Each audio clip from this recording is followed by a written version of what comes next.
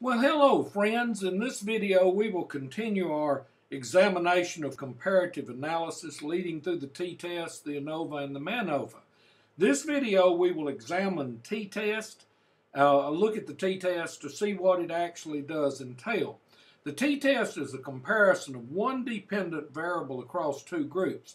The dependent variable must be randomly selected, continuous, normally distributed, and possess homogeneity of variance between the two groups. Again, homogeneity of variance means that the variances are the same for the two dependent variable samples taken from the two different groups. Remember, when the t-test is an ANOVA with only two groups. Now, let's go back to this diagram just a minute. Here you have group 1 and group 2. And you have the dependent variable, which has value 1 and value 1. Now, that's a t-test. Look at the difference in an ANOVA.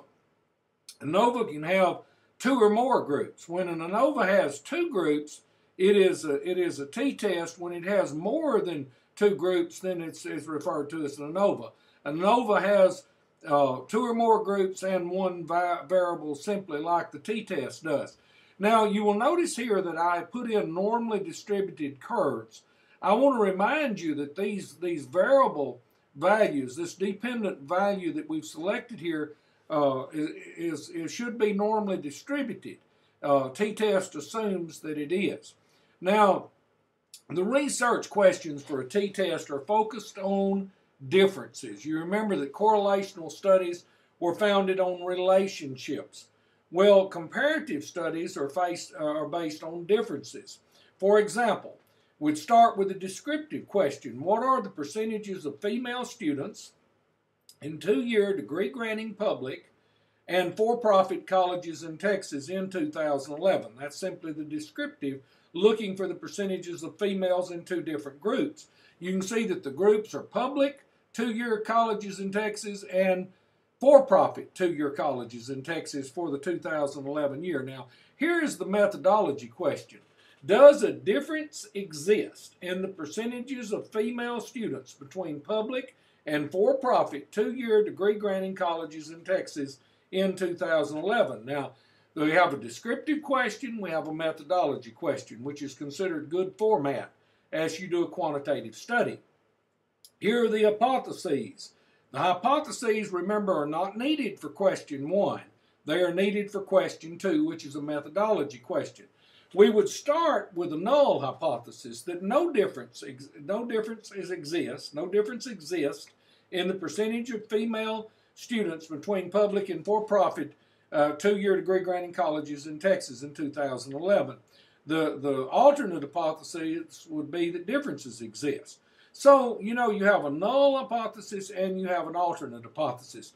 Now we will take just a minute and go over and look at how we would conduct this study in SPSS, what we would do a t-test. Well, here we are, my friends, in SPSS, and I have developed a software or a data set. This piece of software is very powerful. Now, the variables that I developed are % women and group. My group statistics is represented. 1 represents a public two-year degree-granting community college in Texas. And we'll scroll down, and group 2 represents a for-profit two-year degree-granting institution in Texas. Now, what we're going to do now is we're going to run a t-test. So in order to run a t-test, we will go up to Analyze, and we will start down the list. We have reports, descriptive statistics, tables, compare means. Now, if we compare means, what we're going to do is go to independent samples t-test. Would you agree that the % of women in a public two-year degree-granting institution in Texas is probably independent of the % of women in a for-profit two-year degree-granting institution in Texas? So we go to compare means and to the independent samples t-test.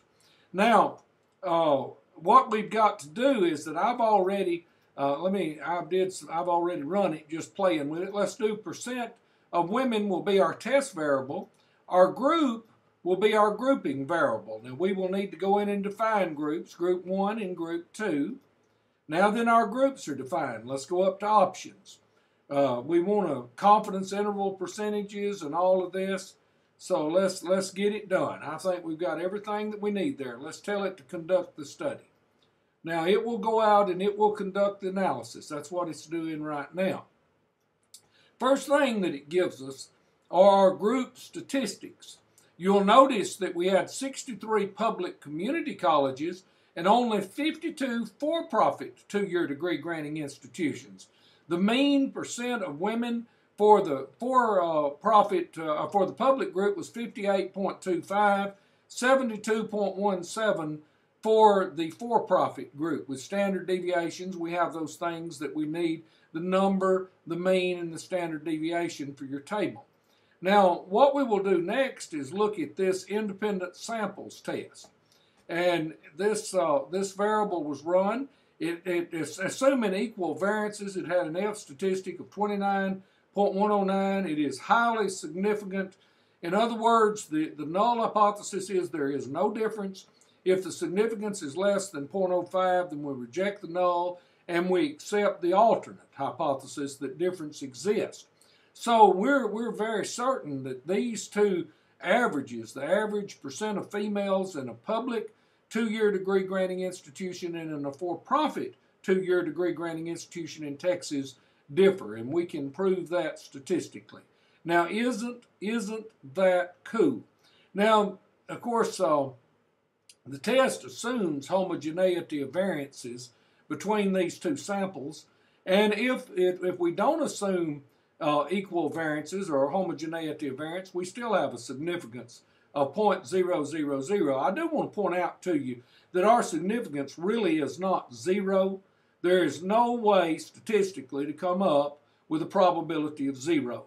Our significance is less than 0.001.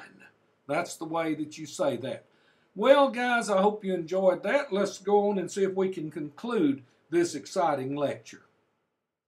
Well, my friends, wasn't that an exciting excursion into SPSS? We know that for 2011 now that the percentage of women enrolled in two-year public degree-granting colleges in Texas differs from the percentage of women enrolled in two-year degree-granting for-profit colleges in Texas. Isn't that cool? Again, I want to thank you very much for your support. Live long and prosper, peace and long life, and may the odds be ever in your favor.